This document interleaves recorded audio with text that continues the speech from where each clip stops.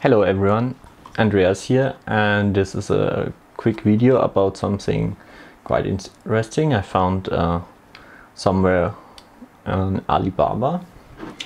It's called a Wi-Fi controller for LEDs, and they claim it's Android compatible, something like that, for about €9.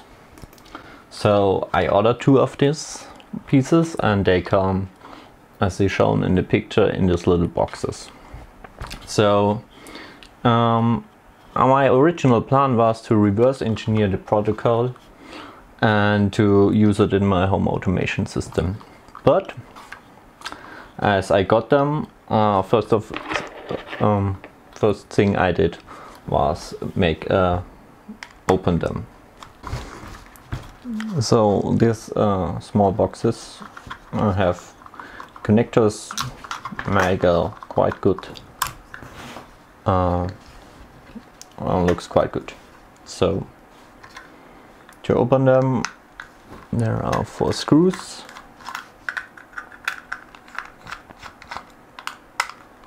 And the Android, the seller sends you after payment an APK package for Android phones where you can to install this app.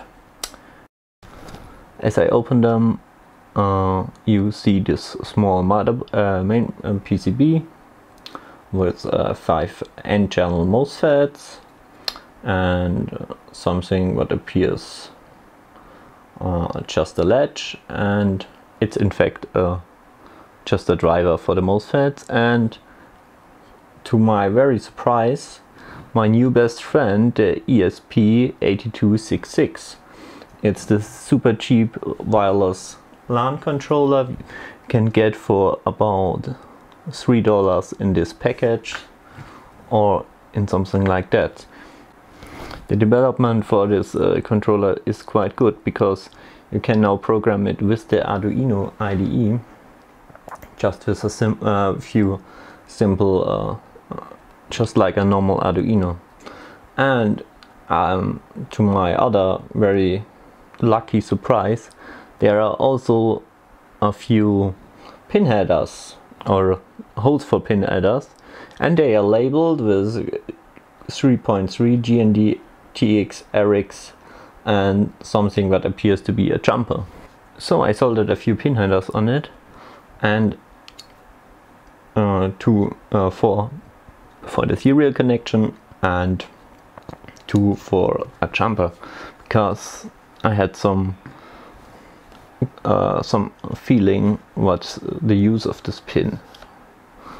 After that, I just connected to a regularly USB serial converter. They are labeled, so it's no problem.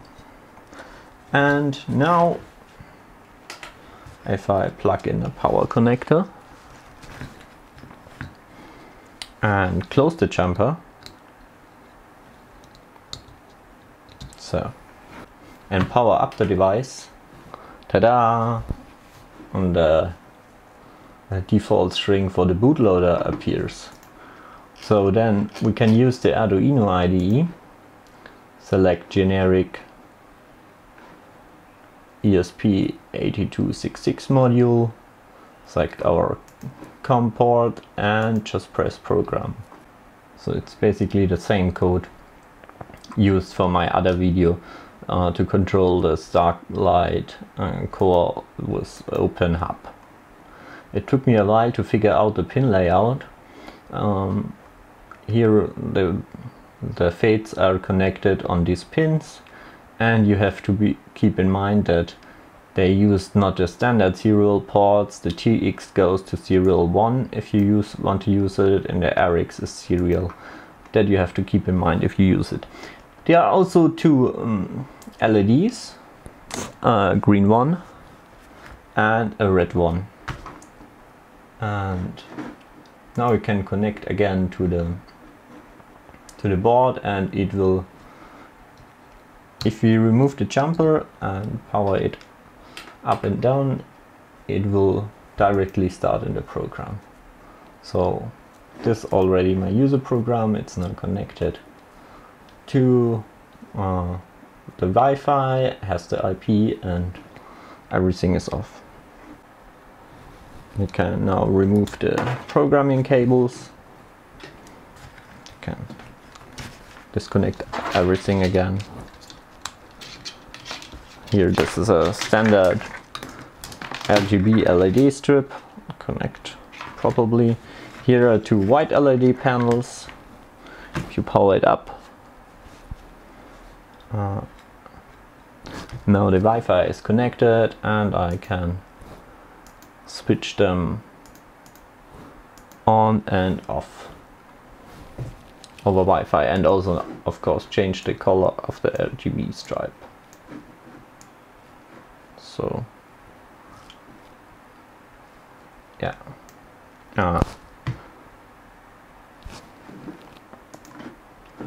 so that's it for now. I think it's one of the first, let's call it, products with an ESP8266 directly mounted. If you need a small ESP board with 5 N-channel MOSFETs, RX, TX, and 1 spare pin left, 2 LEDs, that's probably a good choice.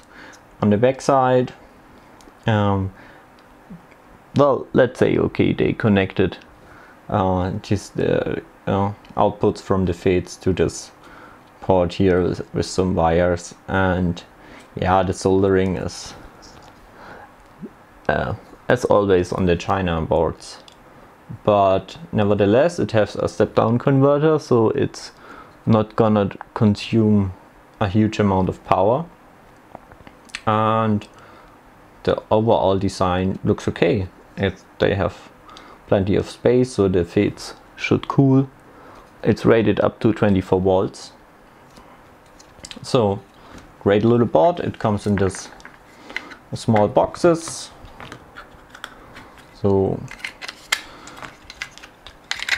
if you have a LED project with one single LED stripe and maybe 2 white or something else, a motor or whatever, it's probably a good choice.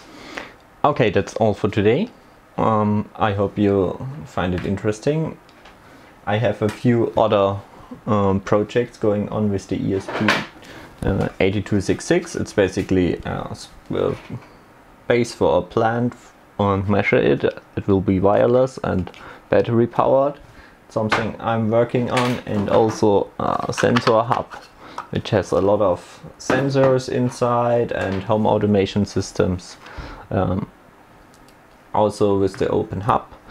To my robot followers, I currently don't have the time to finish the robot arm project, but it's definitely not dead. I will keep on working on this, maybe in a few months. So see you next time. Bye.